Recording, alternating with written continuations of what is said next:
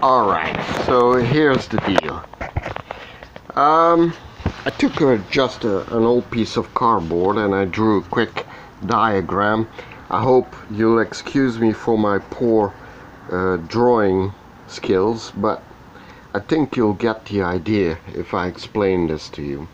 So we're sitting up in my attic and we're getting ready to, well, I am getting ready to put some insulation down there where you see that white piece of plastic over there. Now, if you look at my roof, you know, a cutout of my roof, it looks a little bit like this, okay? So I'm sitting here and I'm getting ready to insert insulation between those two beams over there where you see the plastic. So between those two beams I'm going to slide down some insulation, okay? Or at least I'm going to try to. Now, just to give you an idea, so there's a big beam here which runs sort of out of the page like this, okay? And all those transversal beams you see over there are resting on that big beam you see on the diagram right here, okay? Now, what I need to do is to slide insulation wool, something like this, all the way down a shaft which is formed by two of these, well, very thick planks you see over there, and of course the roof tiles which are up here, okay? So what I need to do is actually from here slide in insulation in between those two thick planks and all the way down this shaft here, okay?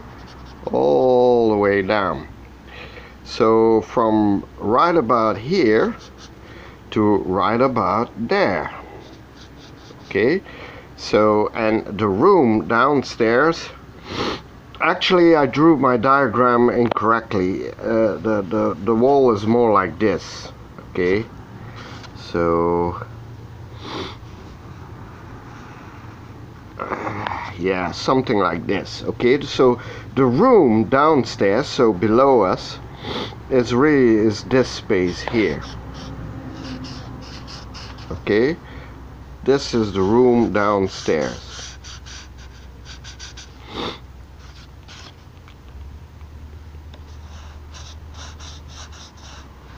Okay, not that it's so important, but just to give you an idea.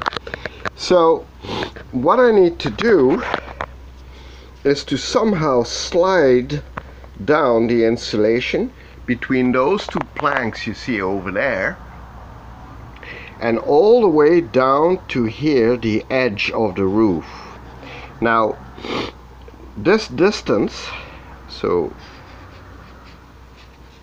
this distance here, okay, is about 174 centimeters, okay, or 1740 millimeters if you prefer, or a yard and 3/4 or thereabouts. That doesn't sound like a lot, but I'll explain to you, or try to explain to you, why this is such a problem. Alright, so you're looking down the hole where I need to slide insulation down. I don't know if you can see this, but let's see if I can light it a little bit. Okay, so down there is where the insulation needs to go, and like I showed you on the diagram, that's about 1 3/4 yards down the hole, okay? So obviously what I did was I cut the insulation to this width here, which is 40 centimeters, or I would say a foot and 1/3 width. Okay, and I need to slide it down that hole. Now, one of the problems I have is those who originally built the roof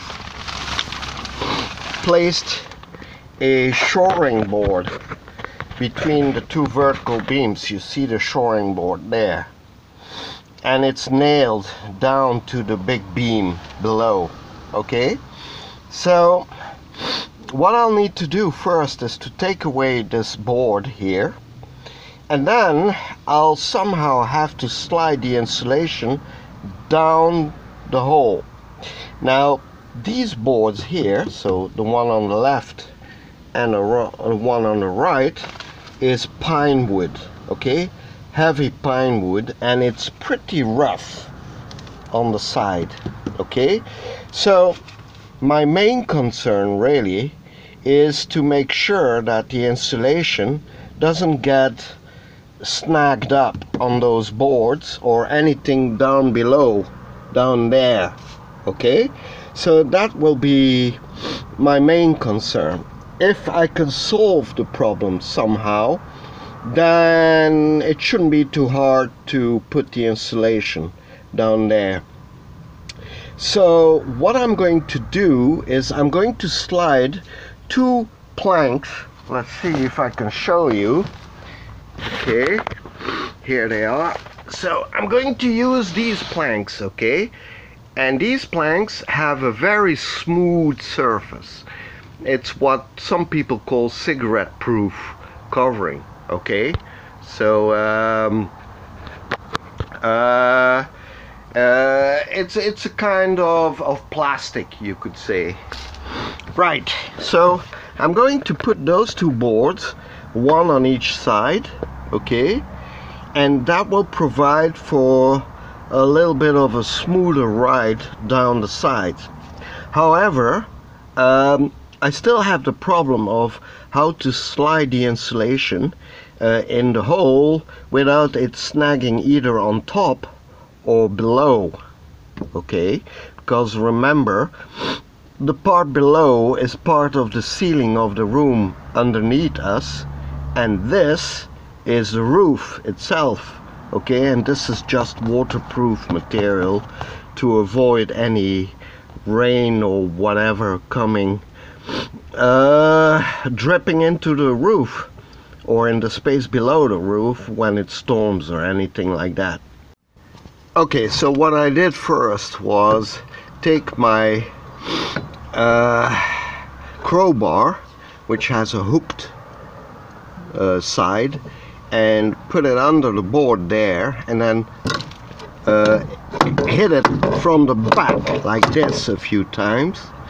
Then I slid the crowbar underneath the plank like this, and now I'm in the process of releasing it.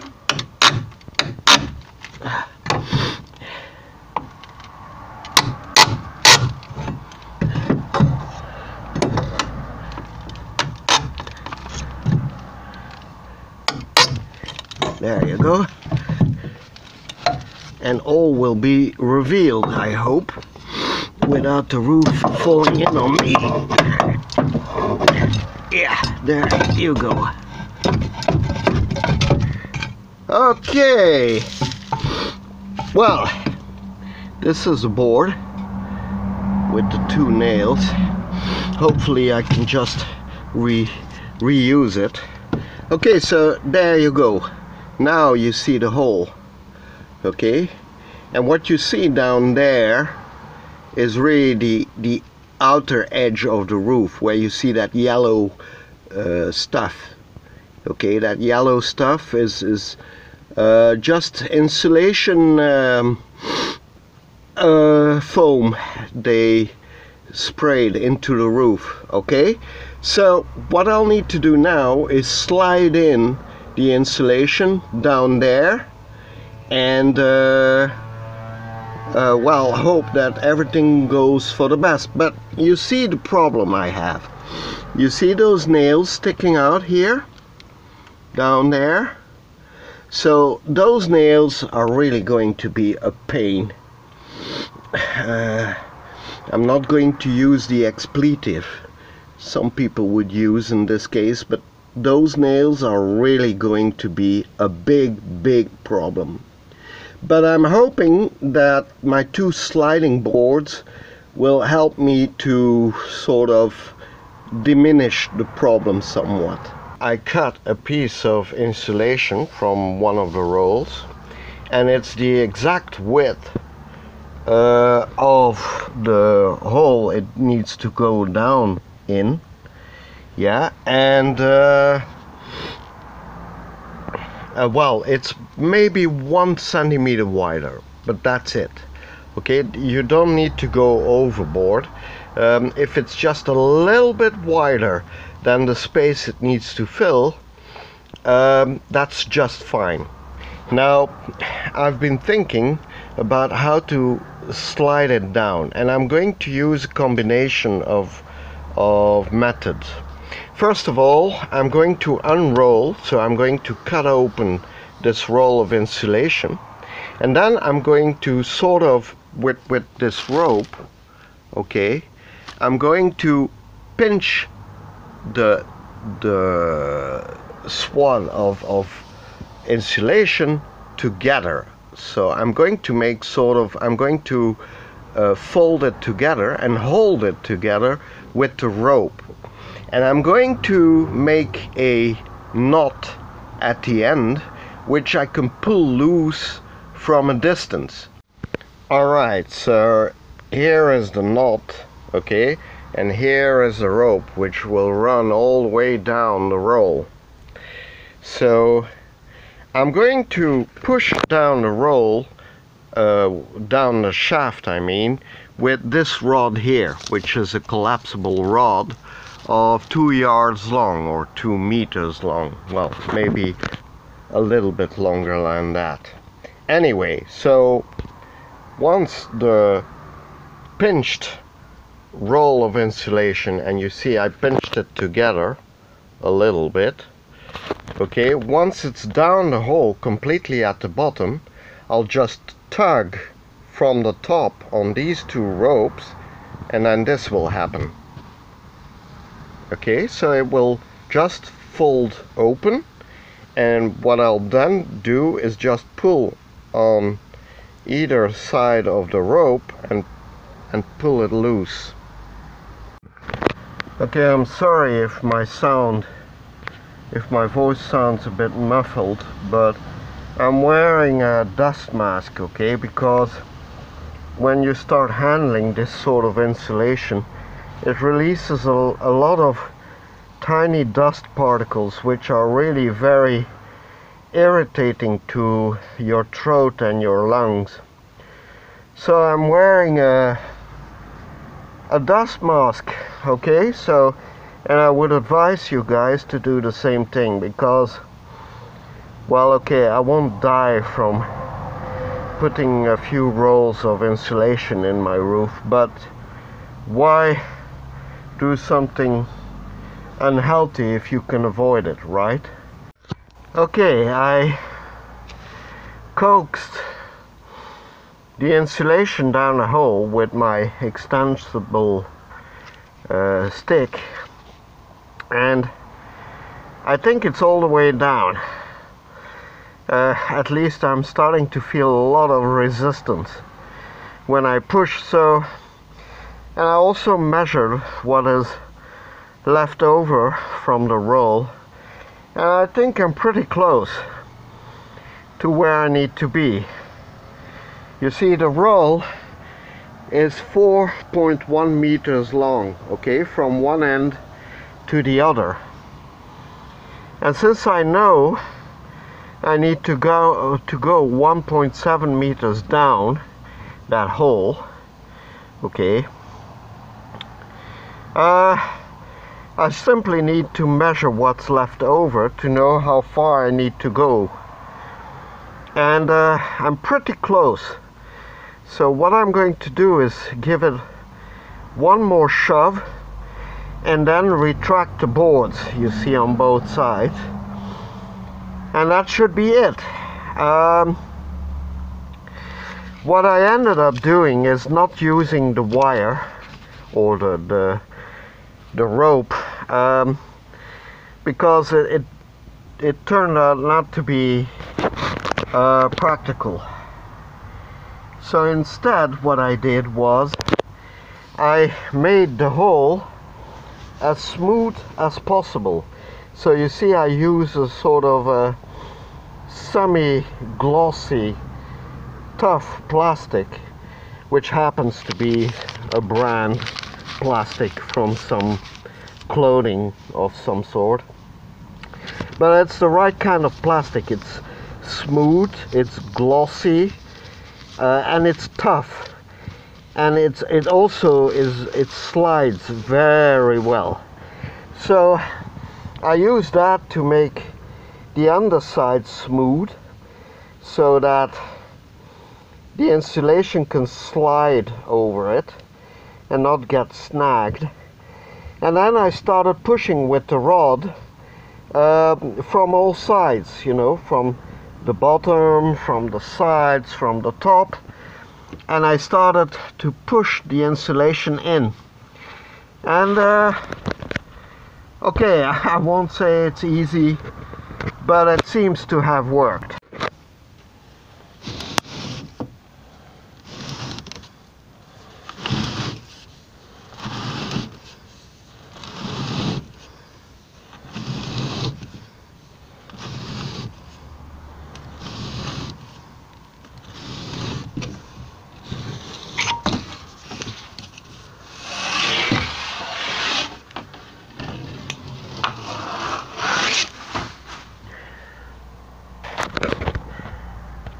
Well, there you have it. The first strip is placed. I'm sorry if it's a bit dark for you guys, but well, the lighting is not so good here for the moment.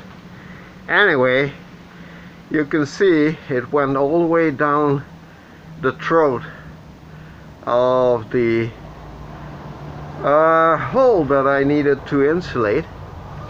And obviously the rest of the roll I just put up between the two beams that support the roof. Just for your information, the insulation is 18 centimeters thick. Okay, so that would make it, I think, about 7.5 inches. Maybe 7 inches thick. Okay, and it's a kind of rock wool insulation. So yeah, there you go, down the hatch. Okay, I hammered back the board into place, and I managed to ruin one of my shoes as well, as you can tell. Well, it's not a big deal. I mean, it was an old pair of shoes. But yeah, that too is something you need to take into account when you're working on something like this. Any material you use will suffer, and your shoes is one of those things. Done. Well,